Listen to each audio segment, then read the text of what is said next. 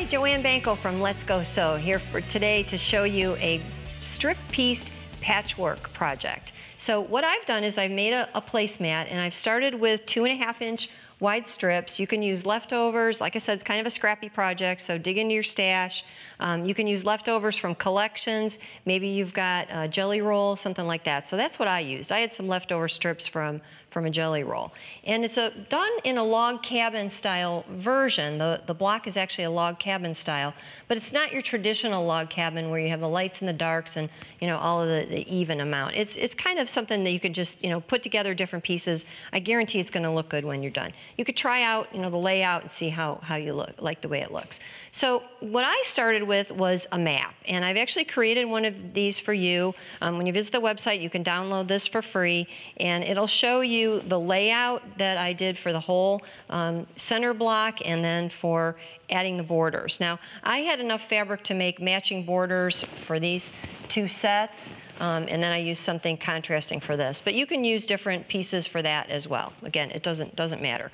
Once I've decided, though, the pieces that I want to use, I'm going to, again, like I said, have a map here. So I've created a little bit of a guide, and I've just taken snippets of the fabric and put it into position so that I can follow that as I'm going along. I just used a glue stick and tacked them in place. I'm going to use that as a guide when I go over to the machine. We've got a blank one here for you to download from the website. Let's talk about the rest of the supplies that you need. So we've got our strips, we've got our map here. We're going to use a fusible fleece batting, and this is probably one of the keys to this whole project and one of the secrets, because this is not quilted. It's pieced, but it's not quilted. You certainly could add quilting if you want to, but when you add that fusible fleece to the patchwork layer, it seals everything in place, and there really is no need to do any quilting on that unless you want to. I'm going to have to sew this right sides together and leave a little opening, and when I leave that opening, naturally that opening has to be closed. So I like to do it really quick and easy with a fusible webbing tape, and I'll just slip that into my opening, and that'll make it really easy. You could hand sew it and you could top stitch it as well. So let's slide over to the machine and get started on the patchwork. All right, I'm gonna just get my little cheater glasses on here. I have my serger set up for a 4-thread standard balanced seam. And when you use the serger, it pretty much forms almost a perfect quarter of an inch. Now, again, if you want to be really precise with this, you would do it probably like a traditional quilter. I am a not traditional quilter. I like to find quick, easy ways to do it, and the serger is the perfect option. So take a look at this on the wrong side, how neat and how clean that is. Again, look at that seam. It's almost a perfect quarter inch, and that's all we really need is a consistent seam allowance all the way through. The other nice thing about this is it makes it so durable and so washable that it's going to be something that you can throw in the wash and not worry about. From the right side, it looks nice and smooth and even. So let's go ahead and get started with the patchwork. So I've got the first center block and the first side block and the first strip sewn. Now it's time for me to take piece number 4, and I've actually labeled them. Again, I'm going to check my little guide. Piece number 4 goes here, and you're going to sew everything with the raw edge right along the blade, but you're not really going to be trimming, because if you trim, you're going to make that seam allowance smaller. So you just want to skim that edge, and if you have any leftover little fuzzies, that's going to trim that right off. Okay? Now, I'm going to clip this, and I'm going to clip those threads in order to get that next piece there, which is going to be piece number 5, and piece number 5 is going to go on the bottom. But while I do this, I want to tell you that if you were doing multiple blocks, multiple placemats, you certainly could do all of your piece 1 and 2 together at the same time, piece number 1, 2, and 3 together at the same time, and keep that order going. And you could just butt up the next piece to the first one that you stitched, and the next one, the next one, the next one, and you don't have to clip until you're all done. So I'm wasting a little bit of thread and maybe wasting a little time here, but that's because I'm only doing one little sample for you. Okay, so again, now we've got to open that out each time, and again, if you want to be fussy, you could head over to the iron, you could press that, but this is scrappy style patchwork piecing, so I'm just going to finger press that down, and you can see I've gone in a counterclockwise direction. So my next piece now, I've done 1, 2, 3, 4, 5. I'm going to do 6. So this is piece number 6. I've labeled mine. You don't have to go to that extreme if you don't want to, but I like to keep myself on the straight and narrow path and make sure that I don't make any mistakes. So that just makes it easy for me. Numbering it and following my guide are going to be my keys to success here. And naturally, I would want to do that if I'm using the same pieces and I want everything to be identical, because it really is easy to get a little bit turned upside down. Okay, so that is number 6. Number 7 goes on next. That's going to go up here at the top. Now, I want to tell you just a little bit, as you go along, you may find that you've got a little bit longer of a piece or a little bit shorter of a piece. Don't worry about that now, because we're not making a quilt with blocks that have to match up exactly. We're just, we're making one simple block that we're turning into a placemat, quick and easy. And when we get to the point where we're ready to turn that into the placemat, we can square it all up and even it up. So that is number 7. Okay, I'm going to do 8. And you can see the pieces get bigger as you go along. And like I said, you can feel free to do this in a little bit more of a controlled manner and press these seams as you go with the iron and keep that nice and smooth. But the other advantage of the serger is that the seam itself lays very, very flat when it's done. So look at that. It's almost like effortless for me to smooth that seam allowance and have it lay flat. Okay, so I had one more to do, but I'm going to go ahead and just pick up a block that I've already done. You've already seen the back side of that one. And this one is completed except for the very last border. So again, I had the opportunity to use, the same fabric for that border. It's nice if you could do that. It kind of gives it a little bit of symmetry.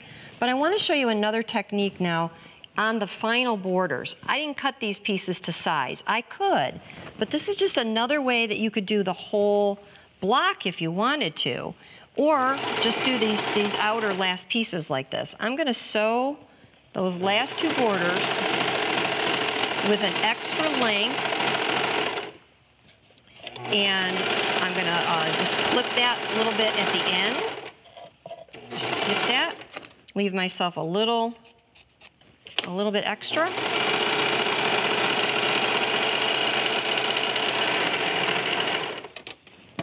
Okay, so you could see I would have extra length at each end. I would now smooth that out, press that really good, do the second size, and then go over to my rotary cutter, use my rotary cutter, my ruler, my mat, and perfectly even out those edges. So when you're done with that, you're going to have a nice, neat block like this, ready to turn into your placemat. So what are the next step? The next step is to cut the fusible fleece and fuse it to the wrong side. Now, I want to give you this is all about easy, so I want to give you a tip for doing this. Cut yourself an oversized fleece piece. Go ahead and fuse it. Be careful that your iron doesn't touch, the glue part that's sticking out, but fuse it lightly. Then take it over to your mat, because now we're getting in the final stages where we want everything nice and neat and even and square. So trim off all of that excess batting, and then cut your lining piece so that it's the same size as your placemat, and then go back and trim off just a hair. So I trim off 1/8 of an inch of one long edge and 1/8 of an inch of one short edge. That's going to make this just a little bit smaller. And then now, believe it or not, we're going to be able to finish this whole thing. And because it's only a little bit smaller, we can ease that length in. What that's going to do for you is when you turn this right side out, and this is true with many, many sewing projects, there is something called turn of the cloth.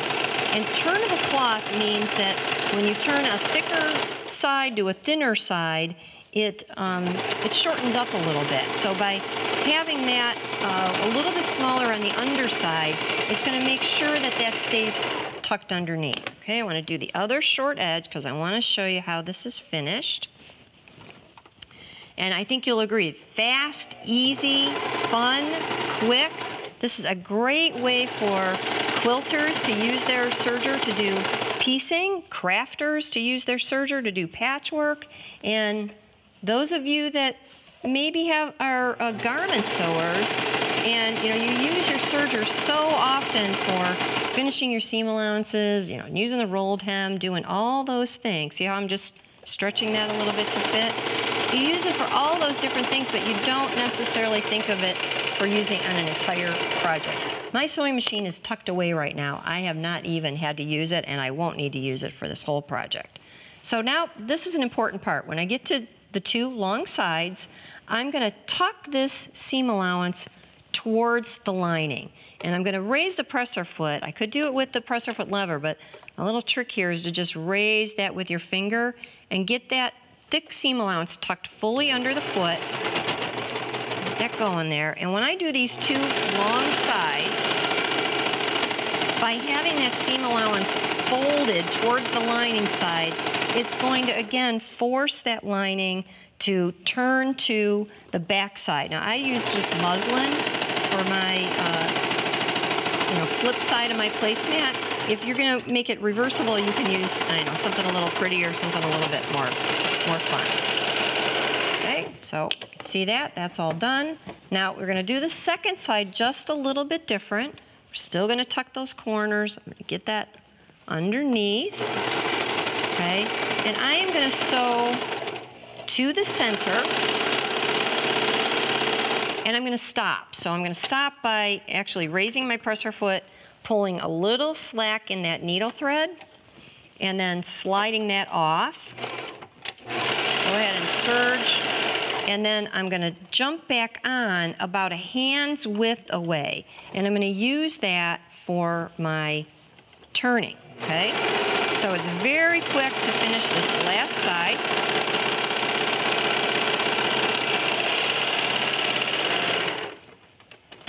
You would turn that right side out. Let's hop over to the table, show you the finished one on both the right side and the wrong side. You've got a beautiful, neat finish, all nice, pretty patchwork, all done with your serger. Visit the website for free instructions.